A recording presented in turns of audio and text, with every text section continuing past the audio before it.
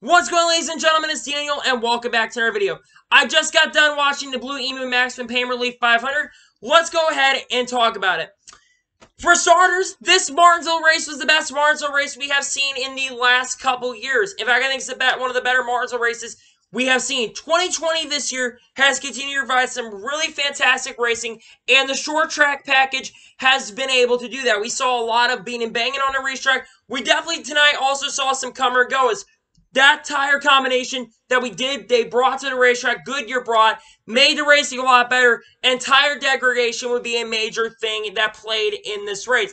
The start of the race was really, really insane. Like some of the big contenders who usually are up front, guys like Kyle Busch, guys like Alex Bowman, Denny Hamlin, Brad Keselowski, they all ended up getting trapped a lap down because they did not have the right setups. By the end of the time we got to the competition caution, there were only like 17 cars on a lead lap, which that's something I did not expect to see. Joey Logano in the first half of this race and throughout most of the night looked like he had the fastest car in this race. He really took off. But there would be some other occasional players that actually would show up in this race. Jimmy Johnson actually for the first time looked like he this year led more than laps than he had led previously. He led 70 laps tonight. But his car really at the end of this race kind of ended up falling off like a cliff, and he really never had the speed to go back and win. I think he ended up finishing 10th in this race, which that still is a good performance, and he's in the top 12, which in the points now, I believe, unless, of course, he fails post-race inspection, which that I think is really exciting. So I think Jimmy Johnson, in my opinion, if he starts up front a lot more, he can have runs like this. What I was waiting for tonight to see if Jimmy Johnson could have those long runs, and the long runs just didn't come at the right points in this race. So what I was waiting for was the long runs. We didn't get as many long runs, but we only had like 7 or 8 cautions in this race, which that was really interesting. This race looked like, to me, it was going to be between Joey Logano and Ryan Blaney for the race win. But actually, the battle for the end of this race would come down between Brad Keselowski, who was a lap down at one point, and Truex Jr., who had a commitment line violation earlier in the race as well.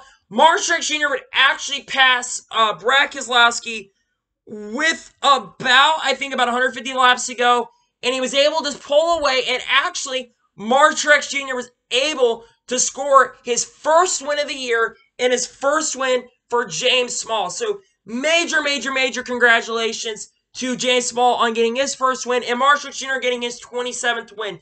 Finally, after we've been waiting a few weeks, the whole year for Truex Jr. score wins. He's had bad luck come his way. At times, he also have not had the speed to show for it. But Truex Jr. was able to score his first win in the 2020 season. Now, I'll talk a little bit more about the race. Like I said, the race was exciting. First ever race under the lights. That was really exciting to watch. I didn't think we would get as exciting a race. I thought it was going to be a really, really good race. And I was kind of afraid this race was going to actually end up being canceled because of the weather. But the weather actually ended up pretty much holding off all night. And we were able to get this race in. And man, we put on a really, really, really good show. Like I said, multiple contenders in this race. Truex Jr. was up front a lot of this. Ryan Blaney was a guy who I thought was going to go out and win this. And I thought at the end of the race he might have had a chance to catch Truex Jr. for the race win. But at the end of the day, Truex Jr. was able to score, finally, his first win here, and his second win at Martinsville, and his first win this season. And hopefully there will be many more to come. I predicted Truex to actually win. And that's actually back-to-back for me on getting predictions correct. I predicted the last race on Sunday that Kevin Harvick would win. I picked Truex to win Martinsville. And I thought that he was going to get it done. He had to fight through a lot of adversity, though. That's for sure. But yeah, I thought the race really, really good. Let's go ahead and just go through the race results. So Truex Jr. won tonight's race. He had to come back from a commitment line violation, like I mentioned. It looked like he almost made it. He did not completely make it past the commitment line.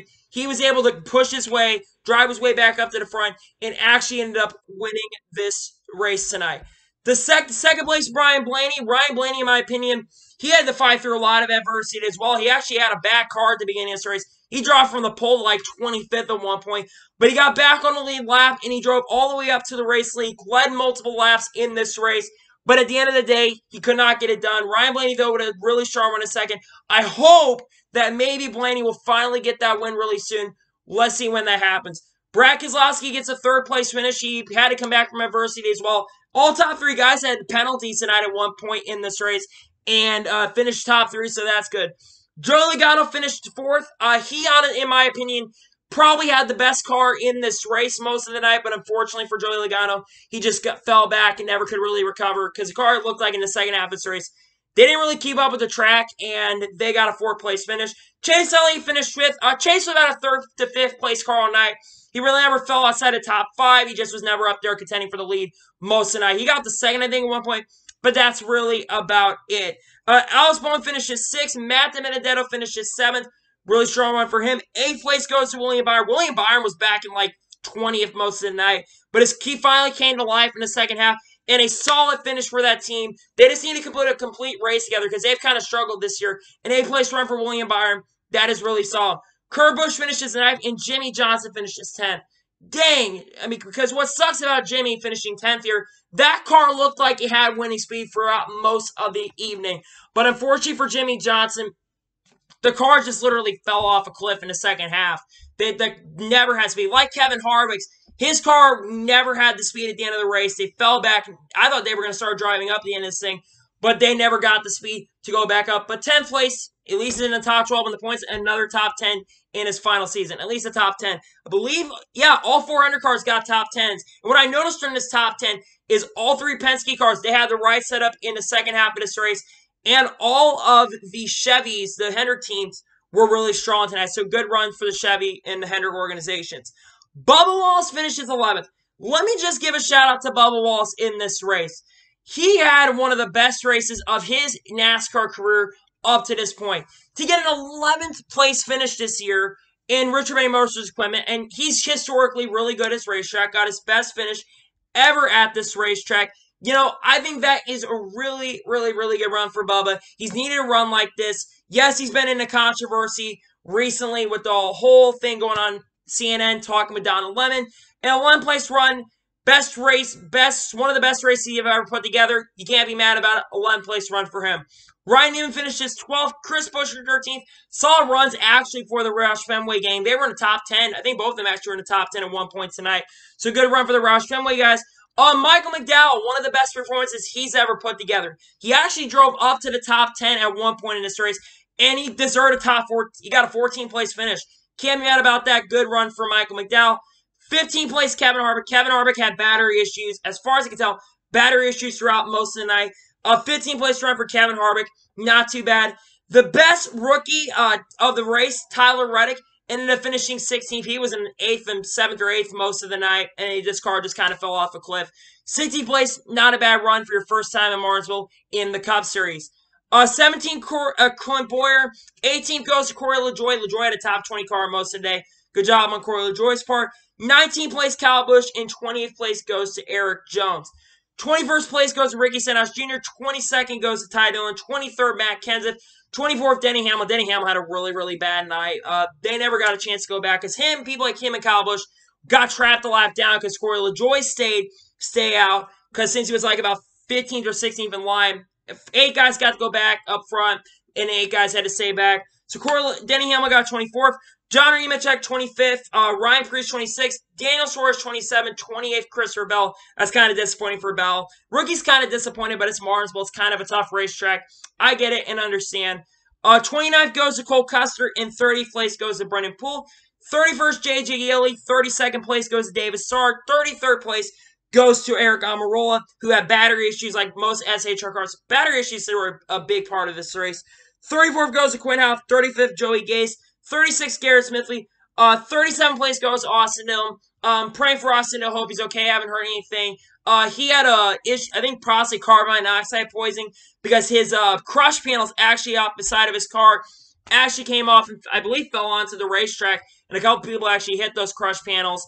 Carbon monoxide poisoning is not a joke because of all the fumes got inside the car. Hoping Austin Dillon is okay, and hopefully the baby goes really, really well as well.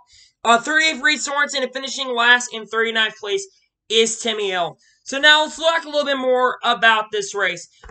This race was a typical Martinsville race. It was very good, a lot of beating and baiting.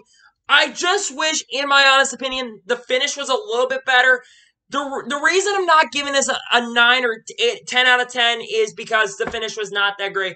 I am going to give this race at Martinsville an 8.5 out of 10. I just wish the finish was a little bit better. But Truex Jr., he had a car at the end of this thing. They got the car in really good shape. They were up front most of the race before they had their issues. Like I said, shout out to Bubba Wallace. Shout out to a lot of drivers who usually don't perform as well on getting some really strong runs here in Martinsville. But like I said, this was the first ever race at night race in Martinsville. Usually a bad race in Martinsville is still a really strong race for the rest of the season because you have so many mile and a half and cookie cutter races. Can we, in my opinion, just go to run half-mile racetracks with the low downforce package? Please, the racing is so much better at short tracks than these cookie cutter racetracks. Not saying all of them suck. I'm just saying that I'm sick and tired of running mile and a half racetracks. I'd rather have half-mile cookie cutter racetracks like Martinsville than run mile and a half racetracks. Short track racing is so much better. I was really excited for this race. The finish, like I said, was a little bit disappointing. But overall, I thought the first ever night race at Martinsville was a thrill to watch. And congratulations to Truex Jr. on scoring his first win of the 2020 season. So anyway, that is going to be it for my review from the Blue Emu Maximum Pain Relief 500. So anyway, I want to thank you guys for watching tonight's video. Please like and subscribe to the channel, turn notifications on so you can be notified when a video does go live on my channel. Follow me on Twitter, Facebook, and Instagram. Links in the description below for that. And comment your thoughts on tonight's race. What did you think of tonight's race? Let me know in the comments below. So anyway, I want to thank you guys for watching tonight's video. And I will see you guys next time. Take care, everybody.